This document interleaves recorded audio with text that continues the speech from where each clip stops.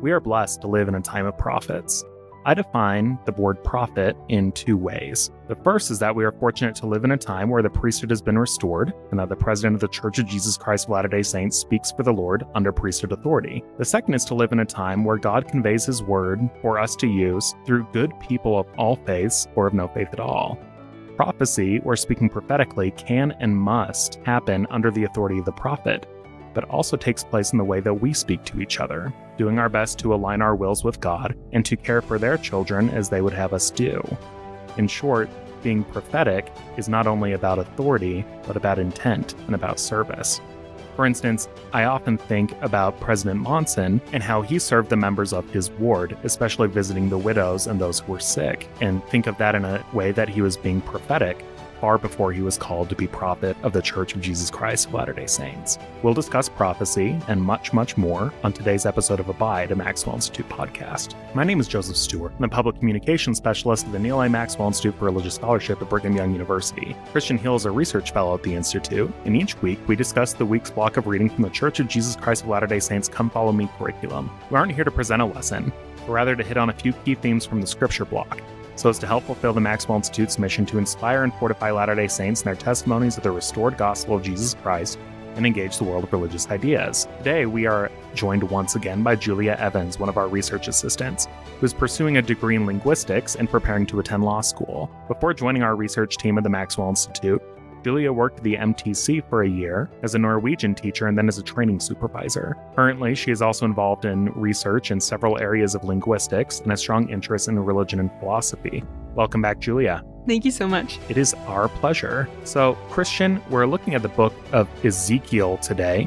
What should we know before we dive in? The book of Ezekiel is the only prophetic book written from exile. Other prophets wrote about exile or to those in exile, but only Ezekiel prophesied within the Babylonian Empire. Ezekiel was among those exiled to Babylonia by King Nebuchadnezzar in 597 BCE. His prophetic activity spans from the 5th year of this exile in 593 all the way through 571. During this time, the temple was destroyed and Jerusalem razed to the ground, and the exiled population increased. Now there are two separate Jewish communities, those that remained in Judea and those in exile in Babylonia. Ezekiel's writings gives us some sense of the formation of Jewish identity outside of the land, an identity forged against the backdrop of the seeming failure of all of God's promises to Israel. The book is divided into 3 sections. The first section, chapters 1 through 24, are oracles of impending judgment given to Ezekiel before the destruction of the temple and the city of Jerusalem. They're arranged in chronological order, and this chronological order continues in chapters 33 through 48, with some exceptions. These chapters contain oracles given to the prophet in response to the destruction of the temple, including restoration prophecies in chapters 33 through 39, and ending with the vision of the future temple in chapter 40 through 48. The middle of the book, chapters 25 through 32, is composed of topically organized oracles directed to the nations surrounding the land of Israel and to Egypt. We're used to seeing these in Jeremiah and other books. Ezekiel's prophecies transcended the temporal boundaries of the Babylonian exile and the return of Israel under the Persian Empire. His prophecies of restoration and the future temple seem to point to further targets. For example, the vision of the dry bones in Ezekiel 37 and the battle of Gog and Magog in chapters 38 and 39 are usually read in an eschatological context. These are last days events, and Ezekiel is rightly counted among those Old Testament prophets who foresaw so much more of the history of Israel than their immediate future. These tend to be the portions of the book that we're especially interested in as Latter-day Saints. Thanks for that, Christian. In reading Ezekiel, I was really struck by the idea of how many things outside of the ordinary are happening. Lots of interaction between heaven and earth, for instance, visions and other examples of spiritual gifts that aren't especially common today and weren't especially common back then either. Is this unique to the book of Ezekiel? There is lots about Ezekiel that is unusual, and this is certainly a strange book in some ways. Ezekiel as a prophet enacting his prophecies, acting out prophecies, is often doing very strange things that we don't expect prophets to be doing today. And so as you read through Ezekiel, you see all sorts of interesting things that he's up to. It is a book which makes us feel that we're in a slightly different space in terms of a prophetic book. One of the ways that it does this is in this opening chapter. Now, we're used to call narratives in prophets with the way that Isaiah is called in Isaiah chapter 6, where he sees the heavenly throne, Jeremiah's call, other calls. So we're used to prophets having some kind of visionary experience.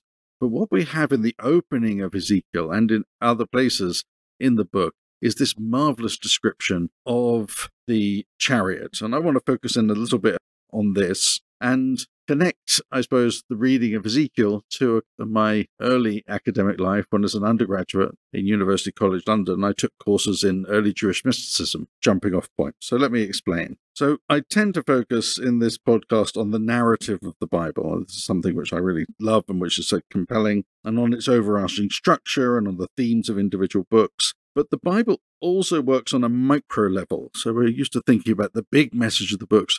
But often when we read the Bible, the thing which strikes us, that moves us, that shapes us, is a single verse or a single image that we can carry with us and that can really shape and form our mental framework, our religious worldview, and so on and so forth. Individual verses can sometimes contain worlds, and individual images can fire the imagination for centuries. And one of these images is the chariot or throne that's described in the first chapter of Ezekiel. It's not actually called a chariot in Ezekiel, but it is in the book of Chronicles, and within the tradition, this is seen as a chariot because of these wheels within wheels. It's a spectacular vision, and I almost want to sort of read the whole thing out loud, but go ahead and read it yourself. You can press pause and read this chapter all over again. It's a marvelous, and one in which we find ourselves lost in the images, because everything is unfamiliar. There's no heavenly throne room like we find in Isaiah, no sort of lovely, accessible image of kind of God. What there is something that almost looks like something out of science fiction. And in fact, people have connected this vision to kind of an alien spaceship. There's whirring, and there's figures with strange faces, and there's clouds, and there's noises, and there's all kinds of interesting things going on. I was really surprised when I began to study the Nation of Islam to realize that they also use the book of Ezekiel to great effect, and that the imagery is not only relevant in a Jewish or a Christian context, but also in a Muslim context. Yeah, that's fascinating. This is potent stuff that we're dealing with here. So in the context of Ezekiel's prophecies, the image in the opening chapters should be read alongside other passages in the book, such as chapter 10 and 11, and thus understood as a sign that the Lord's presence has departed the Jerusalem temple. This is what seems to be conveyed in approximate context, or in Ezekiel's context, by this vision. The presence of the Lord was in the temple, but with the conquering of the land and Nebuchadnezzar's sort of victory and this initial wave of exile, the presence of the Lord has been removed. The land has been defiled, and Ezekiel is very concerned about purity. And this departure suggests dire consequences. In Ezekiel's view, with the defiling of the temple and the departure of the Lord's presence, the destruction of Jerusalem and Solomon's temple was almost inevitable. It's just the next bad thing that's likely to happen. So this first chapter of Ezekiel, so in addition to the work that it does in Ezekiel's time, as this chapter is read in Jewish tradition, it becomes the focus of a Jewish mystical tradition in the Second Temple and in the late antique tradition. Now, you've mentioned mysticism and mystical tradition. How would you define that? So I like this definition that one scholar uses to define mysticism. Mysticism is the type of religion which puts the emphasis on immediate awareness of relation with God, on direct and intimate consciousness of the divine presence. It is religion in its most acute, intense, and living stage. That's a scholar called Rufus Jones, and he's quoted in a wonderful book by Gershom Scholem called Major Trends in Jewish Mysticism. And this is the first book anyone should read who's interested in the Jewish mystical tradition. Gershom Scholem, Major Trends in Jewish Mysticism. Now, in the Christian tradition, Thomas Aquinas defined mysticism as a kind of experiential knowledge of God obtained through living experience. Such Christian mystics saw this experience explained in Psalms 34:9, which calls the reader to taste and see how good the Lord is. This verse, Psalms 34:9, is one of those individual verses that contains worlds within it. Taste and see how good the Lord is. The desire for this experience of God is the essence of mysticism. It is this tasting and seeing, says Gershom Scholem, the founding scholar of Jewish mysticism, really, that the genuine mystic desires. This is the thing. It is the desire to enter into the presence, as the prophets described it, to encounter the divine, whether in or out of the body, it makes no difference. So how does this relate to Ezekiel chapter 1? So the vision that inspired generations of Jewish seekers was Ezekiel's vision of the heavenly chariot found in this opening chapter. This vision was so vivid and God's throne so strange yet so tangible that it made believers want to see it too, to want to ascend to the seventh heaven like Paul, and to see and taste the glory of God. And so they set about trying to do this, to find ways in which they could experience an ecstatic vision. They sought this out. What can we do to engage, to see what Ezekiel saw? As Gershom Scholem tells us, the earliest Jewish mystics who formed an organized fraternity in Talmudic times and later, so this is an organized and deliberate group, speak of the ascent of the soul to the celestial throne, where it obtains an ecstatic view of the majesty of God and the secrets of his realm. This reminds us, I think, of those opening chapters of the book of Abraham. These were seekers after righteousness who wanted to gain greater knowledge so they could be greater seekers after righteousness. So this chapter of Scripture seemed to be the point at which the veil between heaven and earth was thin, a means through which one was able to call down the powers of heaven, as it were. David Halperin, another great scholar of this tradition, gives an example of this. He says, when Rabbi Eliezer ben Arak expounded Ezekiel chapter 1 in Rabbi Yohanan's presence, quote, fire descended from heaven and surrounded them. Angels came leaping before them, like a wedding party rejoicing before a bridegroom. So they're surrounded by these angels. An angel spoke from the midst of the fire, as you have expounded, Eliezer ben Arak, thus is Ezekiel chapter 1. This is sort of high-stakes exegesis.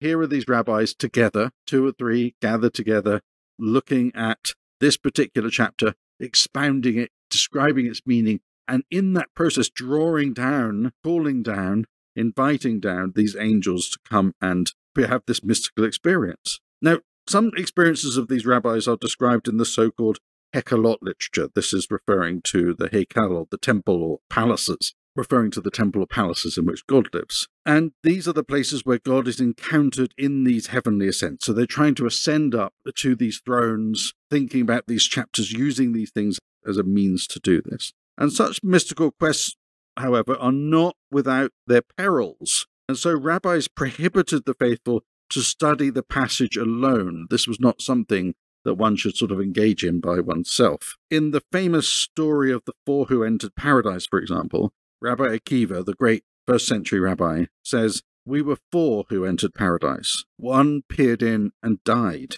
1 peered in and was struck down. 1 peered in and cut the plants. This is obscure. It's what the Hebrew says, but it's not clear what it means.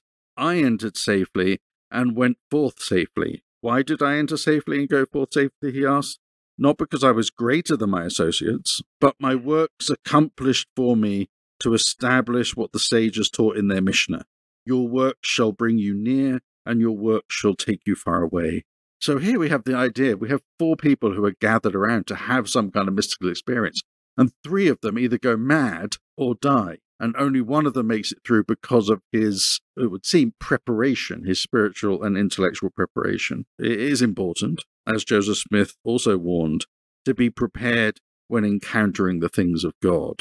Remember that lovely quotation. Joseph said, the things of God are of deep import, and time and experience and careful and ponderous and solemn thoughts can only find them out. Thy mind, O man, if thou wilt lead a soul unto salvation, must stretch as high as the utmost heavens, and search into and contemplate the darkest abyss and the broad expanse of eternity.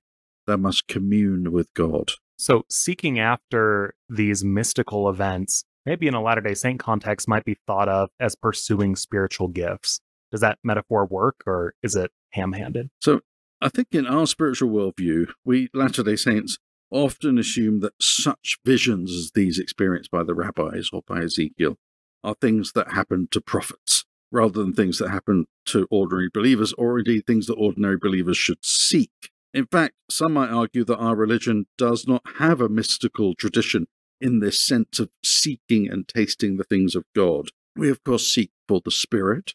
We seek for guidance from the Spirit.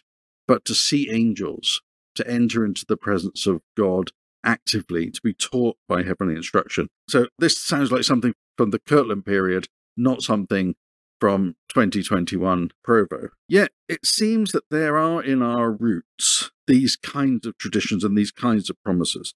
Doctrine and Covenants 93:1, for example, states that, "Verily, thus saith the Lord, it shall come to pass that every soul who forsaketh his sins, and cometh unto me, and calleth on my name, and obeyeth my voice, and keepeth my commandments, shall see my face, and know that I am." This is the tasting and seeing that's at the heart of the mystical tradition.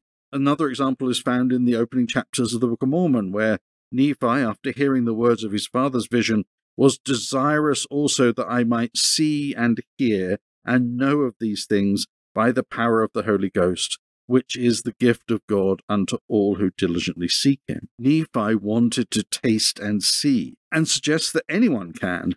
For he that diligently seeketh shall find, he says, and the mysteries of God shall be unfolded unto them by the power of the Holy Ghost, as well in these times as in the times of old, and as well in times of old as in times to come. Therefore the course of the Lord is one eternal round. Keeping this in mind from ancient texts as well as modern scriptural texts, what could the average Latter-day Saint take away from this? This is a good question, because we've been sort of sailing with Ezekiel's chariot in our minds at this point, and it's all very exciting and heady. But how does it actually relate to us as Latter-day Saints?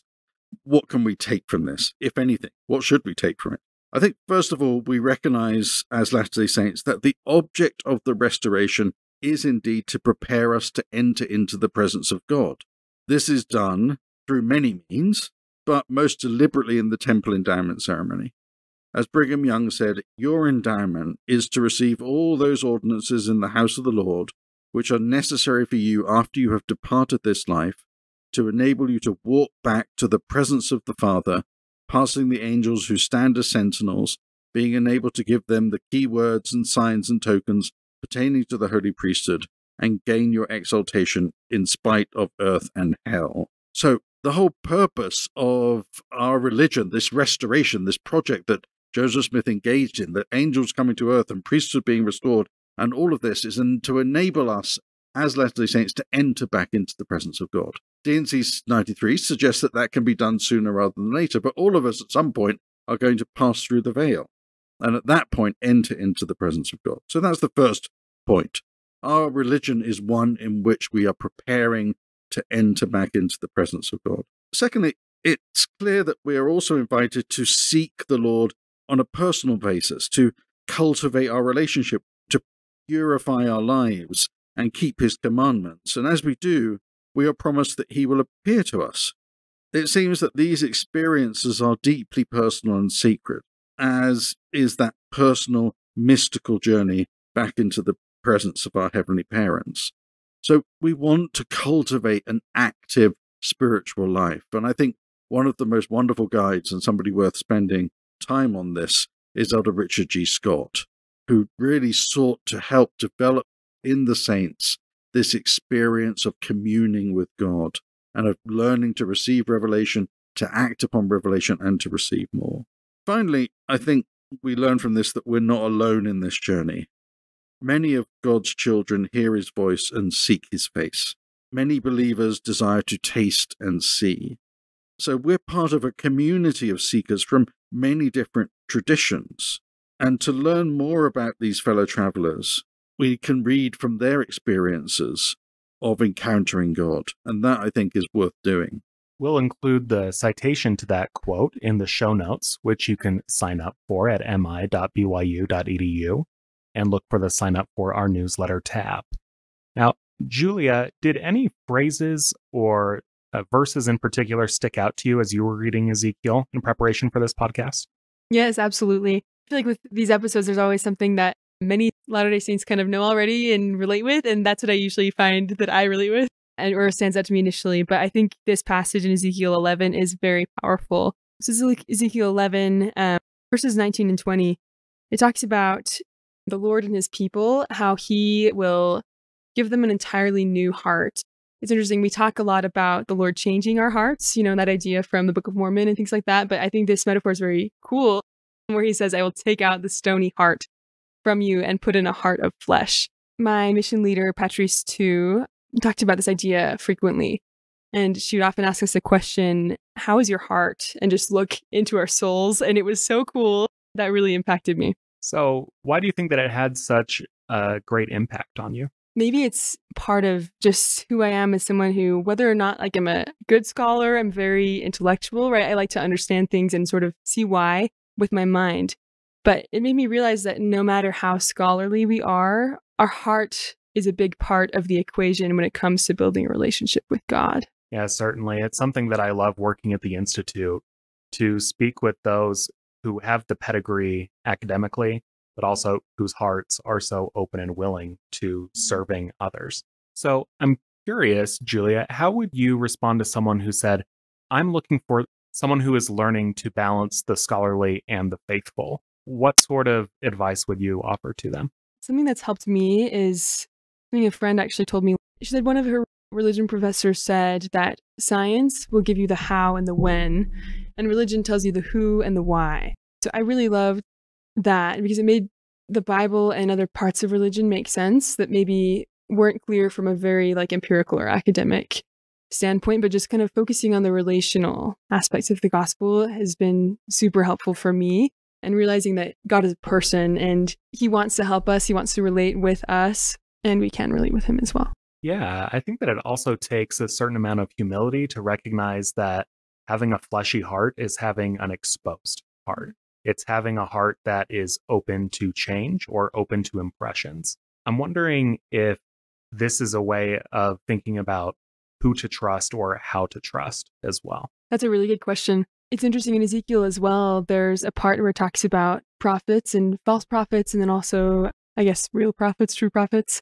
And it describes in Ezekiel 13 foolish prophets who follow their own spirit and prophesy out of their own hearts. And so my question, I guess, reading this was, is it foolish to trust only yourself? In answering your question, should we trust people who only trust themselves? There's this proverb that suggests that where no counsel is, the people fall. But in the multitude of counselors, there is safety. And that's Proverbs 11:14. I love that. I love this idea in religion and other contexts as well. I think it applies to science nicely, but that we are safer with other people, in the company of other people, and receiving the counsel of others. I think there's something innate and just really powerful about us depending on each other as human beings. We're the animal species, after all, that depends on each other the most to survive, literally, which is kind of cool. But I think in this world of really complex human relationships, we can include our trust in God in that sort of relational realm, that he's a person, we can trust him. Also brings to mind President M. Russell Ballard's wonderful book, Counseling with Our Counsels, and thinking about not only involving God in our decision-making process, but other people who rely on God, and essentially with our powers combined version of seeking revelation as a group, and trusting the Lord through trusting each other. And I guess a peek behind the curtain, we record these well before they come out. But Julia, you'll be working for FSY this summer as a session coordinator. Has anything stood out to you about the theme this year, which is based in the Old Testament passage found in Proverbs, to trust in the Lord? Yeah, I love that question.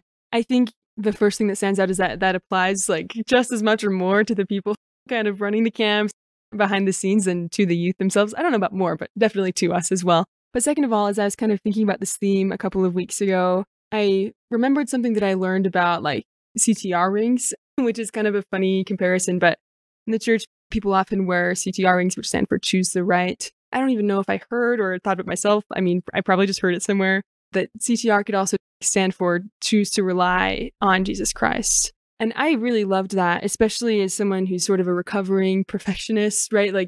The idea of the mandate choose the right seemed a little bit overwhelming or unattainable for me as someone who wanted to actually do it. But then the call, choose to rely on Jesus Christ, I think includes the very important idea of being obedient, but also encourages us to view our discipleship as a path to become more like God rather than an idea or a place, a stage to perform the right actions and behaviors. I think that's the perfect place for us to end this week. Have a blessed week, y'all. Thank you for listening to Abide, a Maxwell Institute podcast. Could you please rate, review, and subscribe to the podcast wherever you're listening to this podcast? And follow us on social media at BYU Maxwell on YouTube, Twitter, Instagram, Facebook, and sign up for our newsletter at mi.byu/edu. Thank you, and have a great week.